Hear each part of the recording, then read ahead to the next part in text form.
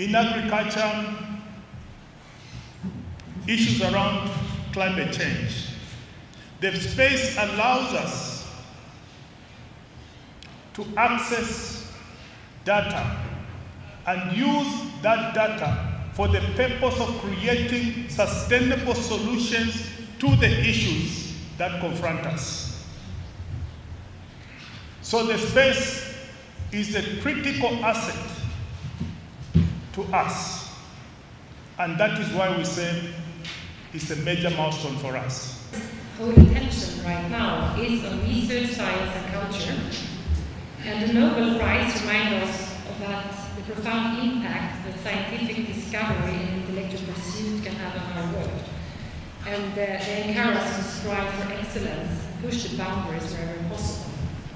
And this week, the Royal Swedish Academy of Science decided to award a Nobel Prize in Physics in 2024 to 2 researchers for foundational discoveries and inventions that have enabled machine learning with artificial neural networks.